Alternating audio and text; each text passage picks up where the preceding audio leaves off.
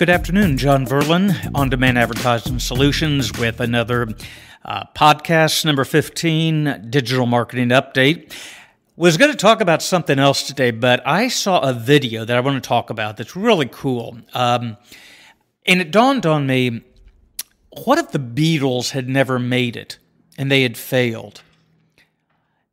Yeah, and I'm sure this has been talked about in the past, and the timing, their creativity, all the things that they influenced, hairstyles, clothing, music, poetry, photography, all, arts, everything, entire culture, even to this day, we still see the influence, particularly with a lot of the new, the teenagers today are becoming Beatle fans to some degree. So, but it dawned on me from a business standpoint, what if they failed? What would have happened? How would the world be different if they would have failed?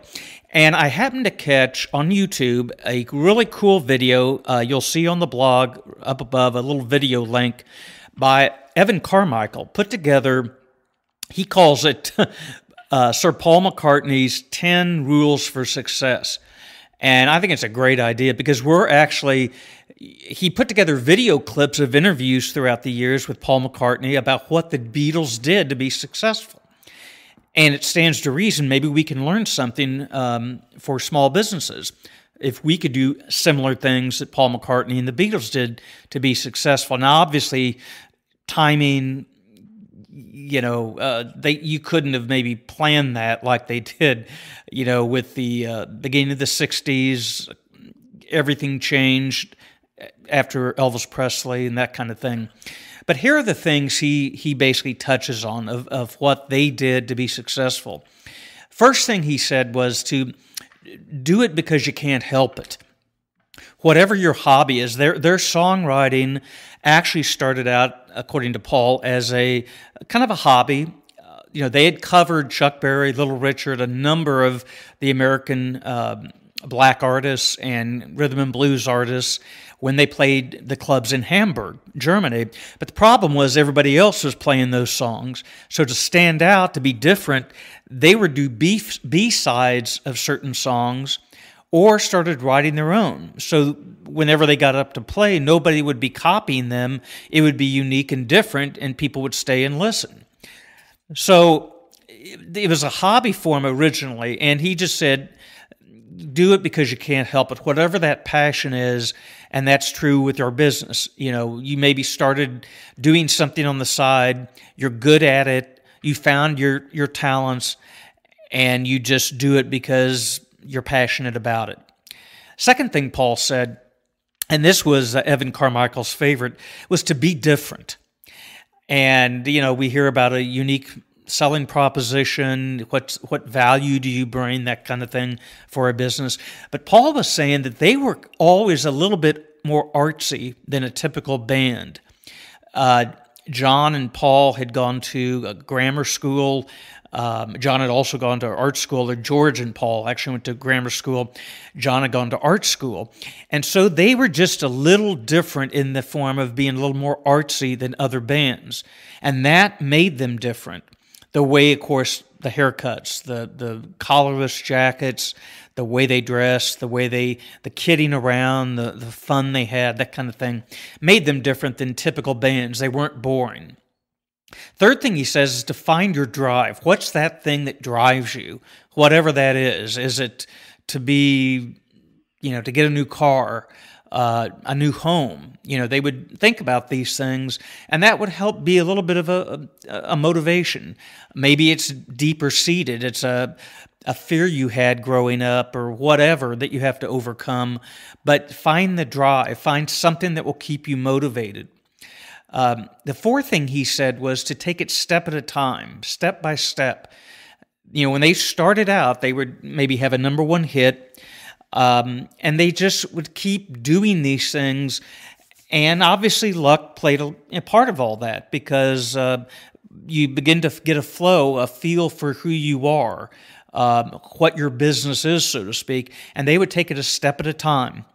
Create one hit, turn around, do another one, do another one, but keep in mind, you're still plodding ahead, doing what really you've always done. As a matter of fact, George Harrison was quoted when they interviewed him about this.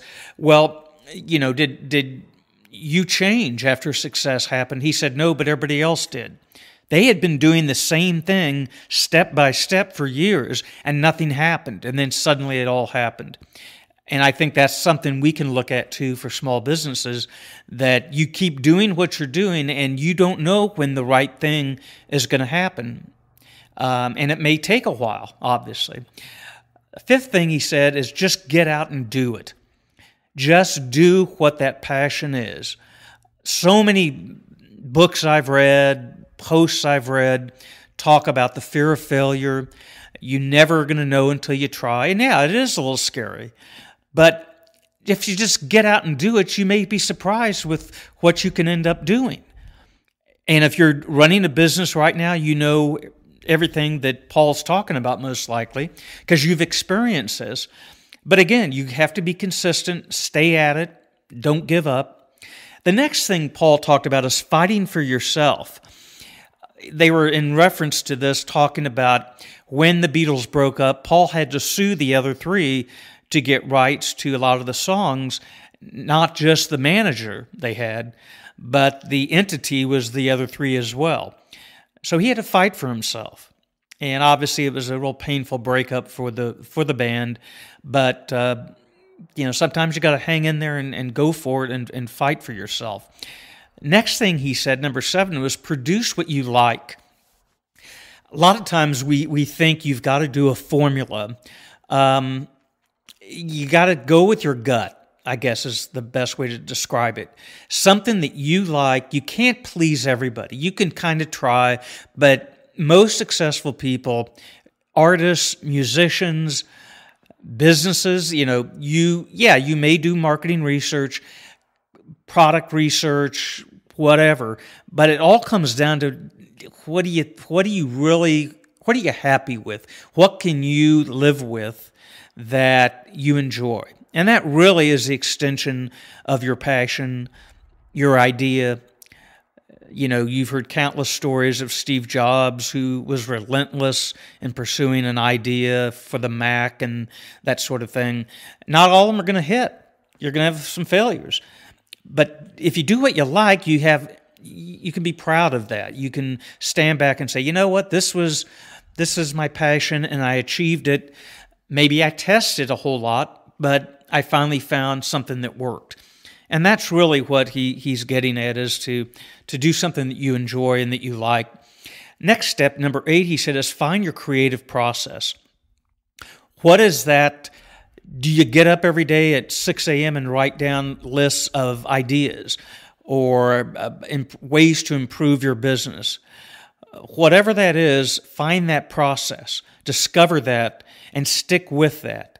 With he and John, one of them would come up with an idea, and then the other one might play off that.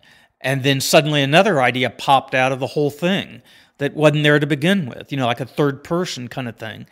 Brainstorming is good for that.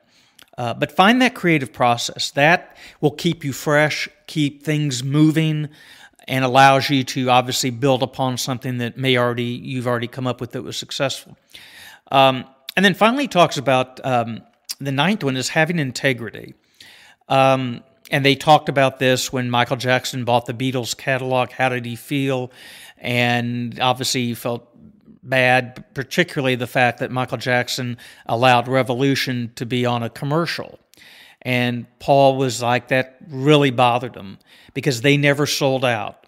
They never allowed commercialization to come in. Even though it was tempting, you get a huge bunch of cash, and he said they had a lot of offers, but they felt like they'd be selling out. And he never did that. And that's the idea of keeping their integrity, keeping their catalog within themselves, and not selling out. So having integrity, obviously, you've got to live with yourself. And if you wake up the next day and you have buyer's remorse or seller's remorse for something you maybe shouldn't have done, that looking back, you can't say, you know what, I had integrity by doing this or making that decision. And the last point, Paul says, is have fun. have a good time, enjoy your business, enjoy doing what you're doing. Really, that's what brings you pleasure. That's what brings the total reward, particularly after you've achieved success and money and whatever you want to label that as. The fact you're having fun and enjoying it. And that really is what the entrepreneurial journey, I guess, comes down to, is enjoying what you're doing. And if you make money at it, so much better. John Verlin, On-Demand Advertising Solutions. Contact me at jverlin1@yahoo.com.